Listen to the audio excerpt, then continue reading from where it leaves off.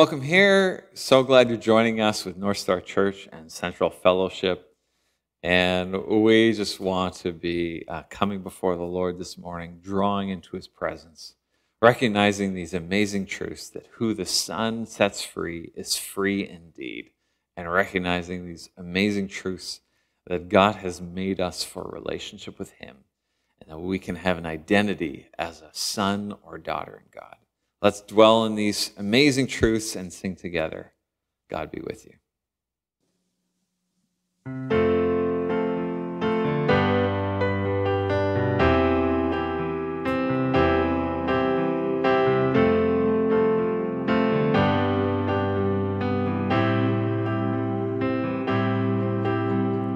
Wonderful, so wonderful is your unfailing love.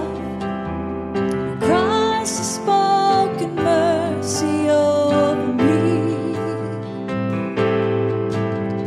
No eye has seen, no ear has heard, no heart could fully know. Glorious, beautiful you are. Beautiful one I love, beautiful one I adore, beautiful one my soul must see. Powerful, so powerful, glory fills the skies. Mighty works displayed for all to see. Beauty of your majesty wakes my heart to sing. Marvelous, wonderful you are. Beautiful one I love, beautiful one I adore, beautiful one my soul must see. Beautiful one I love, beautiful one I adore, beautiful one my soul must see. Open my eyes to your wonders anew. You captured my heart with this love. Nothing on earth is as beautiful as you. Open my eyes to your wonders anew. You captured my heart with this love. 'Cause nothing on earth is as beautiful as you. Beautiful one I love, beautiful one I adore, beautiful one my soul must see. Beautiful one I love, beautiful one I adore, beautiful one my soul must see. My soul must see. My soul must see. My soul must see. Beautiful one.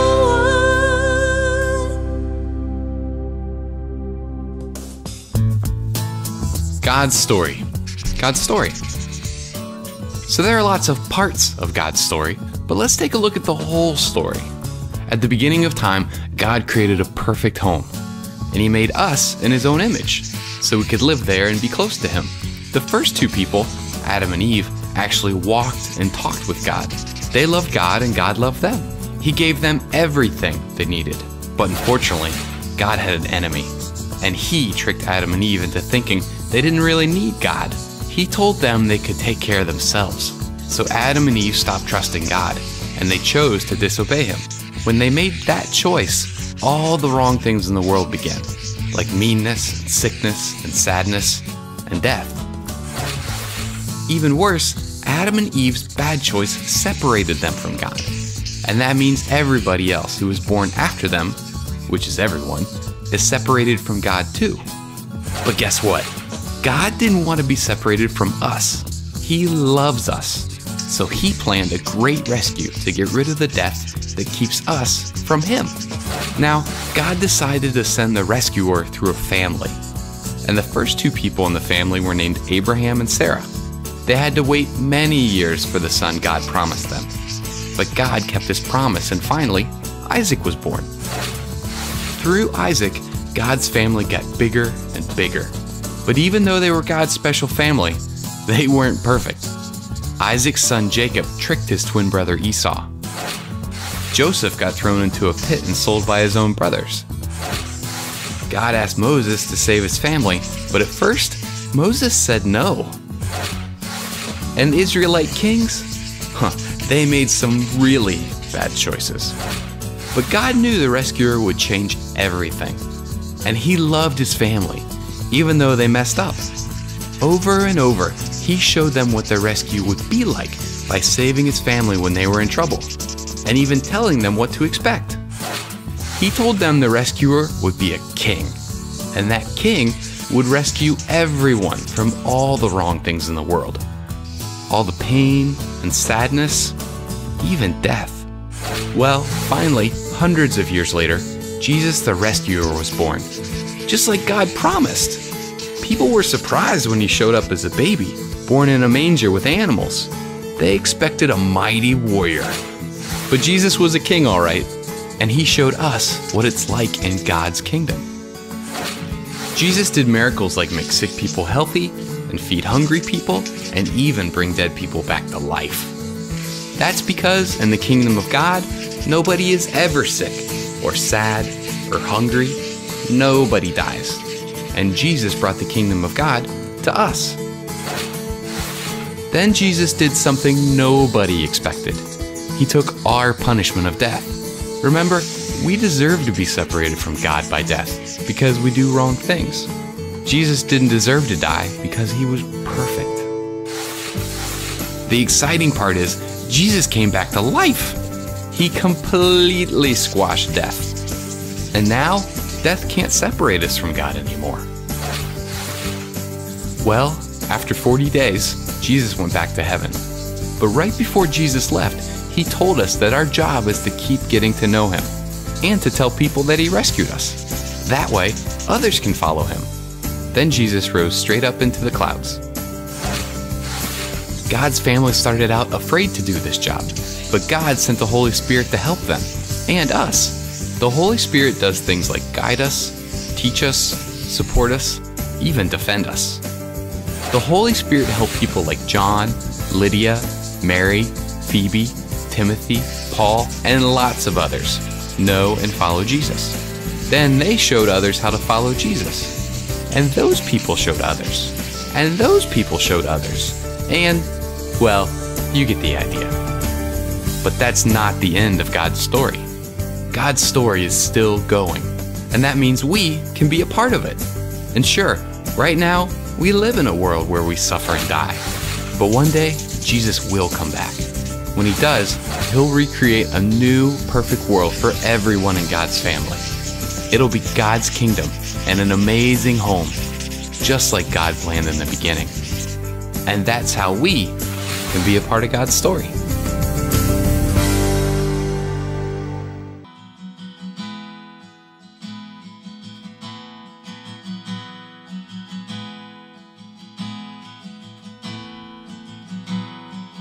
I've heard 1,000 stories of what they think you're like, but I've heard the tender whisper of love in the dead of night, and you tell me that you're pleased and that I'm never alone. You're a good, good father. It's who you are. It's who you are. It's who you are. And I'm loved by you. It's who you am. It's who I am. It's who I am.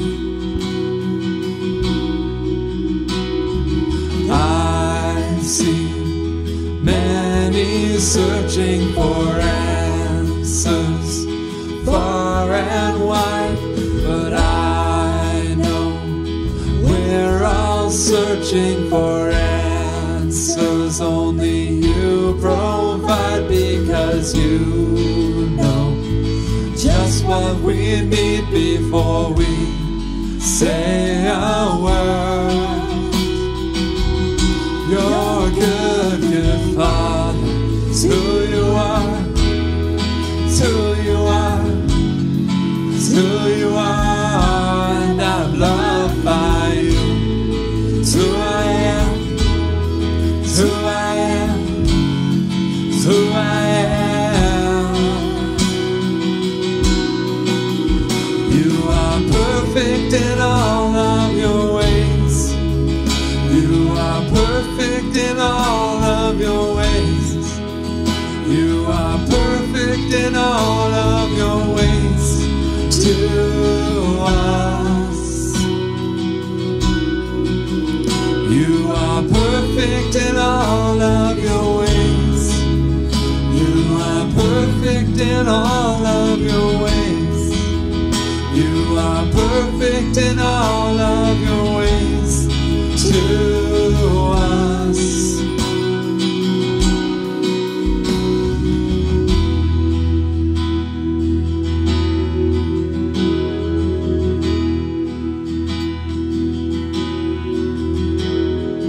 Love so undeniable, I can hardly speak.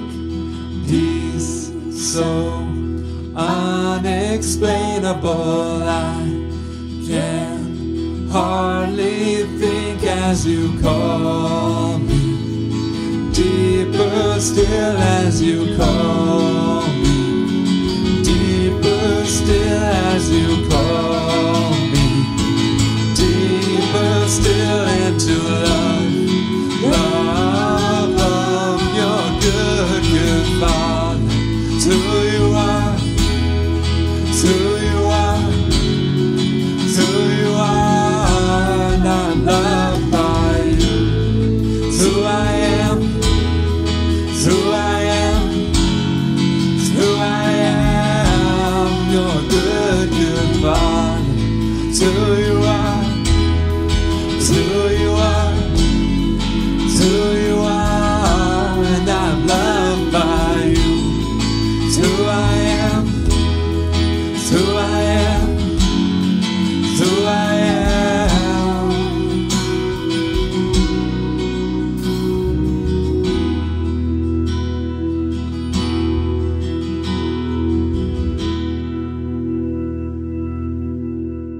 Galatians 5. So Christ has truly set us free. Now make sure that you stay free and don't get tied up again in slavery to the law. For you have been called to live in freedom, my brothers and sisters. But don't use your freedom to satisfy your sinful nature. Instead, use your freedom to serve one another in love. For the whole law can be summed up in this one command: love your neighbor as yourself. But the Holy Spirit produces this kind of fruit in our lives: love, joy, peace, patience, kindness, goodness, faithfulness, gentleness, and self-control. There is no law against these things. Hello, my name's Dave. I am a follower of Jesus. I'm a husband, I'm a father, and I'm a pastor of a church called Northstar in a small town of Quesnel. This was how I would introduce myself when I would take these wonderful classes at the Justice Institute in New West or in Prince George. I took one there as well. And they were asking to start the class, "Who are you?" And it was really interesting.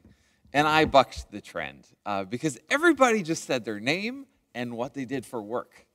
And just this piece of like, well, I'm first defined by my relationships and that ordering of key relationships. My relationship with God, my relationship with my wife, my relationship with my kids, and then my relationships in work. And it was interesting because people, like, it's one thing you probably thought, okay, this is church, but now introduce yourself that way at work or at school. And it was interesting. It was this kind of social experiment. Classes weren't too long, so we'd stay in that. But I found that people were actually drawn to connecting with me just by how I described myself. So, some people, there was some disconnect, but there was this piece of like, oh, that's interesting. You went totally different direction here. And this morning, we're going in this direction of being made for relationship. We're talking about this new series, Made for Relationship. We're piggybacking off our former series where we're asking big questions of life in our thinking series. And specifically in our meaning of life, what's the meaning of life? We talked about the meaning of life is truly found in a relationship with God and with others. And there's this part where we are made for relationship. And yes, we're each gifted different ways in which we contribute. But if we define ourselves fundamentally through our relationships, we live with a very different outcome than if we are fundamentally about what we do. And I'll get into that here. So, we are drawing out in this series that we are made for relationship. And specifically, as we're in this COVID season and we're starting to be released into relationship on this kind of social distancing, just somewhat more personal level, and we'll get into explaining kind of our church's heart in the benediction announcements, but when it comes to being made for relationship, it matters that we are the body of Christ. We are to be interrelated. And this image of the body of Christ, Christ at the head, and us as functioning parts of the body are to be in relationship with one another. So we're looking to draw that out of the key importance that you play as a member of the church. No matter where you come from, if you're coming from this perspective of what's this Christian faith all about, we invite you to come and observe. Why does it matter that we are made for relationship? Our focus in life. If we're focused on our relationships over task, it makes a difference in our life, in the legacy of our life, in our own experiences of our life, in others' experiences of us, and also the legacy and impact how we have together as a church. So, big things in mind. Let's go big as far as God's story. We did the children's video, God's story. I thought that was a great overview. And if you break up God's story, the Bible, in 4 different sections, there'd be creation. So God created us. God made us for relationship. Second part of the story is the fall of humanity. The brokenness of relationship with God through us, coming through the story of Adam and Eve, doubting God's goodness, doubting if God actually has our best intention in mind. So there's this fall of vision of God. There becomes a distorted vision of God. There becomes a fall of the image bearers of human beings, no longer fully bearing God's image to the fullest. And then there's also a fallenness when it comes to relationship and a loss of divine presence in that experience of ongoing relationship with God. So if there's creation, fall, then there's redemption. And there's this long story beginning with the nation of Israel, starting with Abraham, all the way ultimately getting fulfilled in Jesus. And there's this restoring of the vision of God. We truly see who God is in the person of Jesus. There's a renewal of the image bearers through the cross and the resurrection. Jesus makes us right with God, and then the Holy Spirit can come in and renew the image bearers and reestablish our relationship. And the Holy Spirit brings the presence of God into our lives. Creation, fall, redemption, restoration. There's this piece where God is restoring us fully and he's restoring creation fully, and he's restoring relationship fully, and he's restoring relationship with each other fully. And there's this already happening. The kingdom of God is at hand, Jesus announced, and it's not fully yet. Heaven is not fully realized. Heaven and earth haven't fully realized and coming together yet in our lives. So something I want to draw out this morning is that a relationship with God sets us free. A relationship with God sets us free. Let me read some scripture here. Genesis 1:27-28. So God created human beings in his own image. In the image of God, he created them. Male and female, he created them. Matthew 6:31. Don't worry about all these things, Jesus says. What will we eat? What will we drink? What will we wear? These things dominate the thoughts of unbelievers. But your heavenly Father already knows all your needs. Seek the kingdom of God above all else and live righteously, and he will give you everything you need. A relationship with God is the whole start. A relationship with God sets us free. Matthew 11:28-30, Jesus said, come to me, all of you who are weary and carry heavy burdens. I will give you rest. Take my yoke upon you. Let me be in control of your life. Take my relationship as the defining relationship.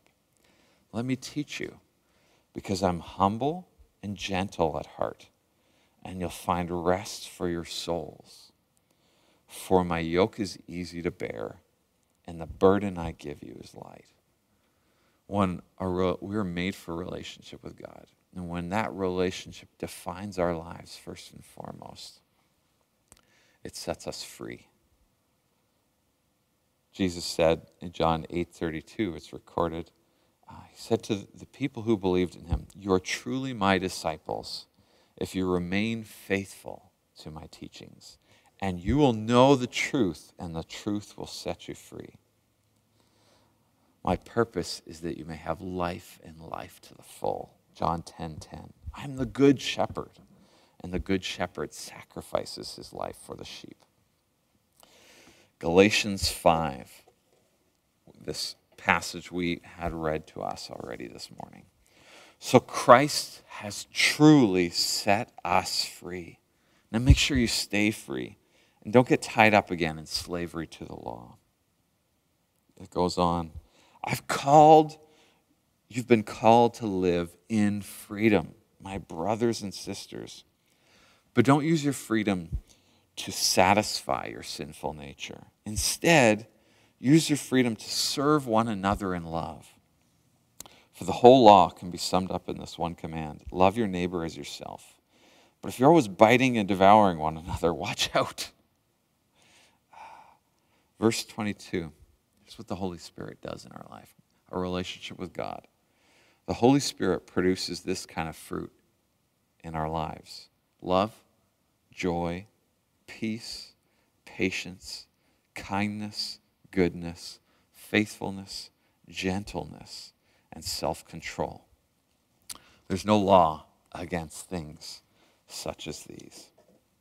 A relationship with God sets us free.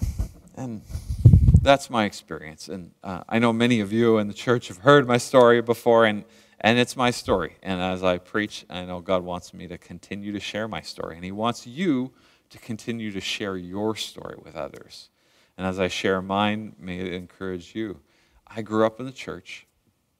And as I became a teen, I chose to elevate my relationships with my peers as my main affection, as my main guidance.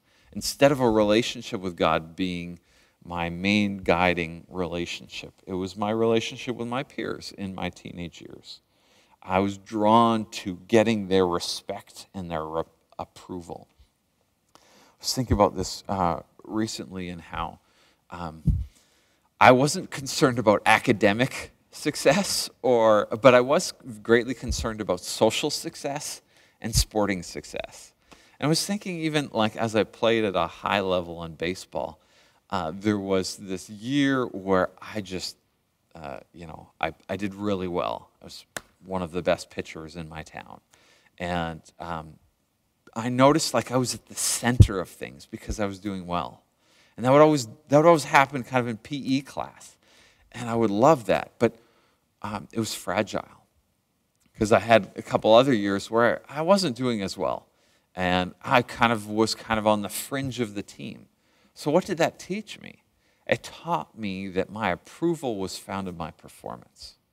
And that's the danger that we talked about before, and why I kind of went out of my way to show that I'm not defined by what I do, but by who I am found in my relationships, primarily first through my relationship as a follower of Jesus. It's been a journey for me, and I'd say that experience in high school was a very harrowing journey. I went through some hard times in high school, and it felt like there was this social treadmill I was on, always trying to get approval, and you had to continually work for it. And then I was met by God and profoundly impacted through the stories of the church, hearing others' testimonies. And God just seemed so present, and I went, you know what? I've been doing life my way. I've been more concerned about what others think than you think. I haven't really had a story going with you, God, and I want to repent of that. I want to turn from that. I say, I believe in you, Jesus. Here's my life. Take charge, and I surrendered it. And I got off that treadmill, and over time, when we've talked about this in past, around this book of Galatians, a grief cycle.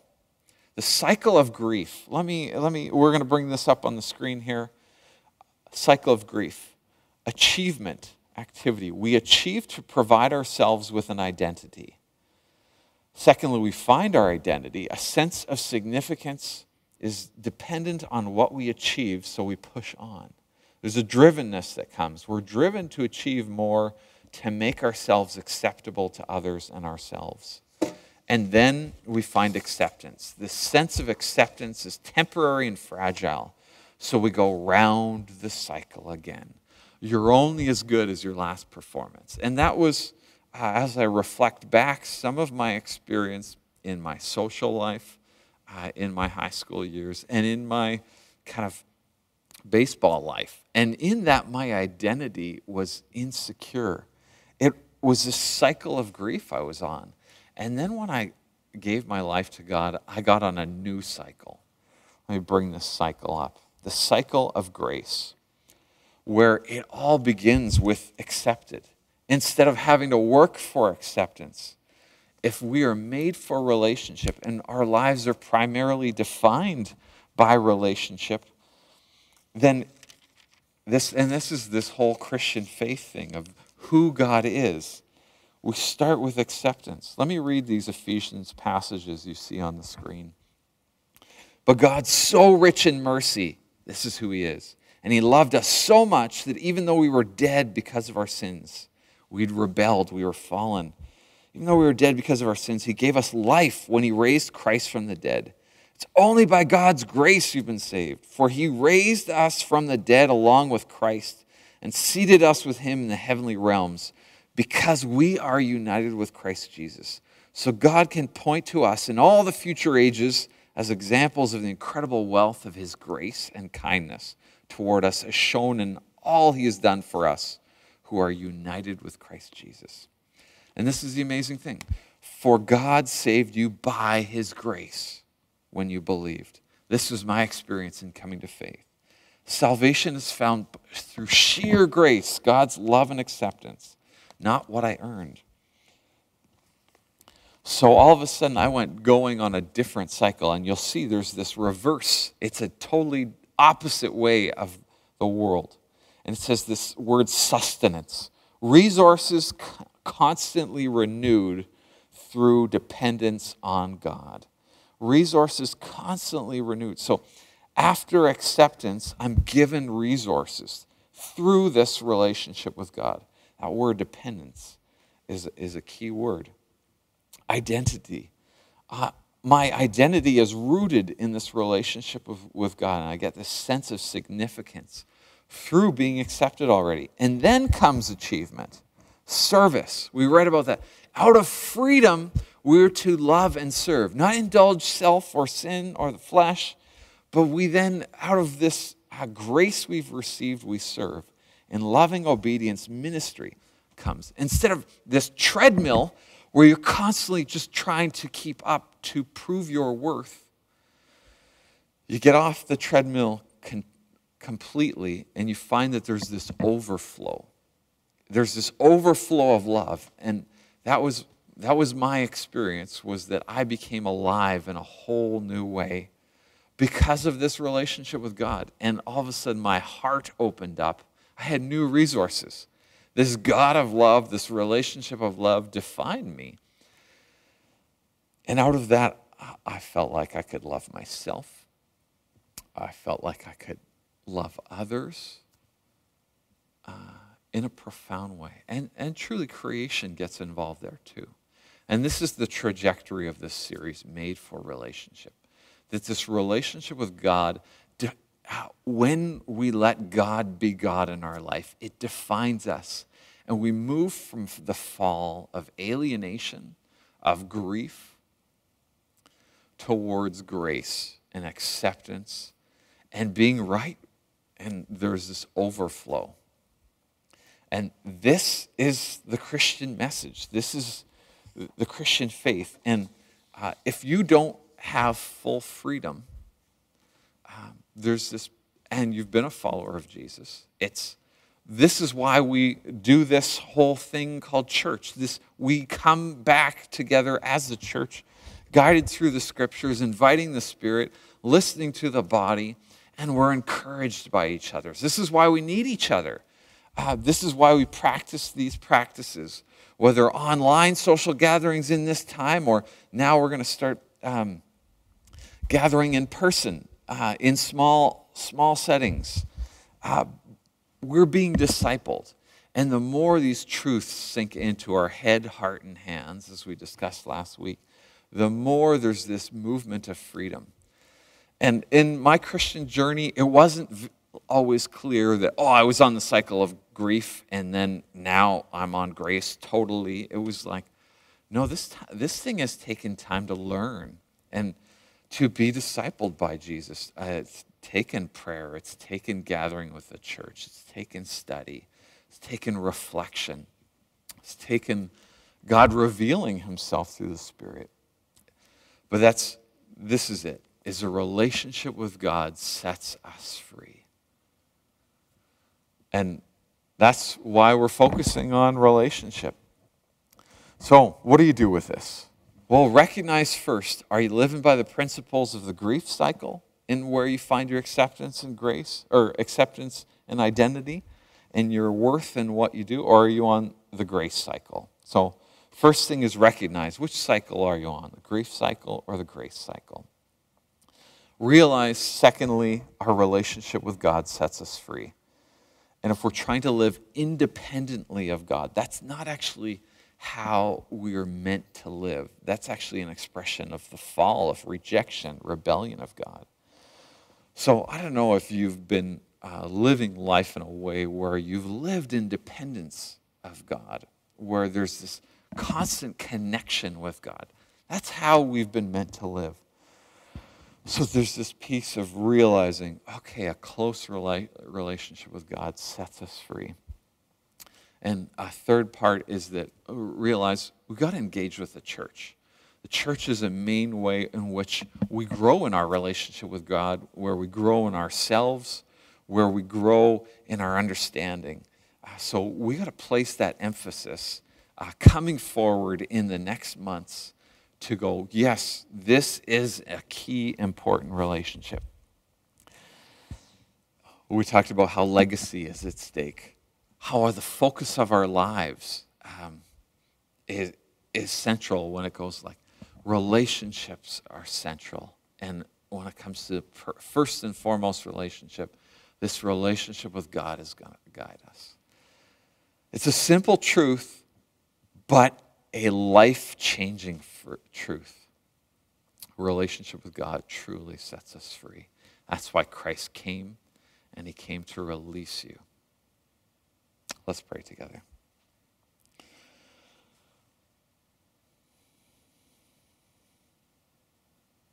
Lord, you know who needed to hear this message and what part they needed to hear.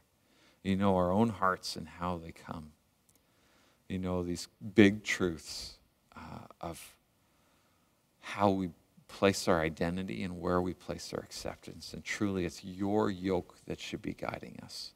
Your teachings are the ones that will set us free. And it's this amazing message that we find redemption through the cross, through the resurrection, and when we invite you into our life. Holy Spirit, you come and you dwell and you start setting us free. So this morning, I give each person listening,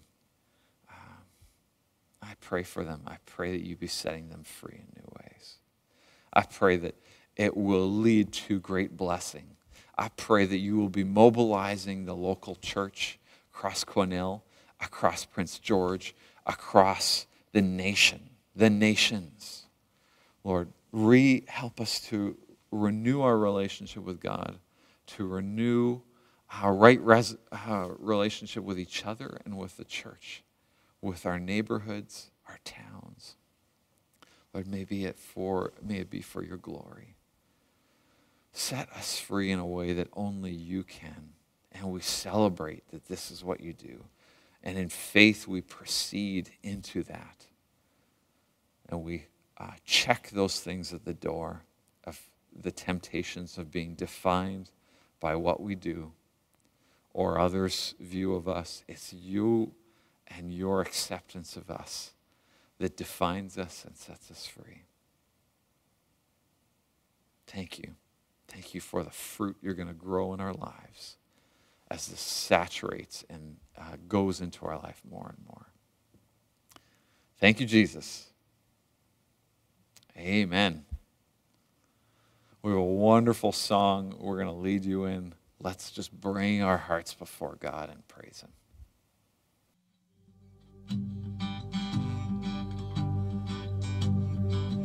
Who am I that the highest king would welcome me? I was lost, but he brought me in. Oh, his love for me. Oh, his love for me. Who the Son sets free, oh, is free indeed. I'm a child of God, yes I am. Free at last, he has ransomed, his grace loves me. I was a slave to sin, Jesus died for me. Yes, he died for me. The Son sets free, oh, it's free indeed. I'm a child of God, yes I am.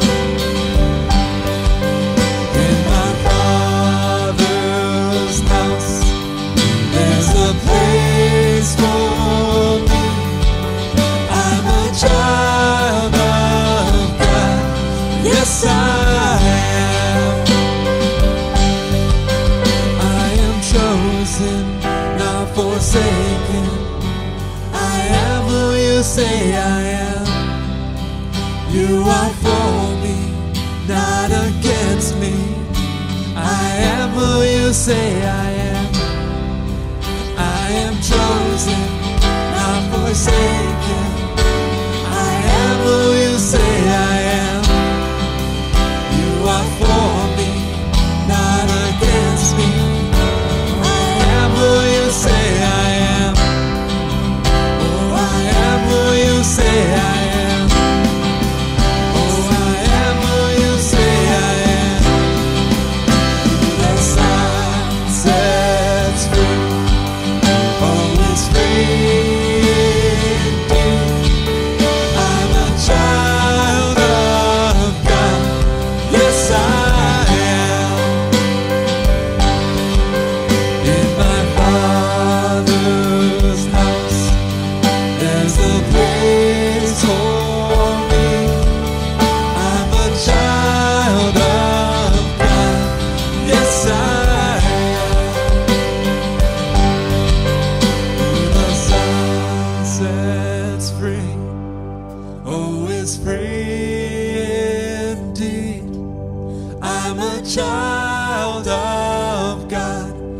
yes, I am.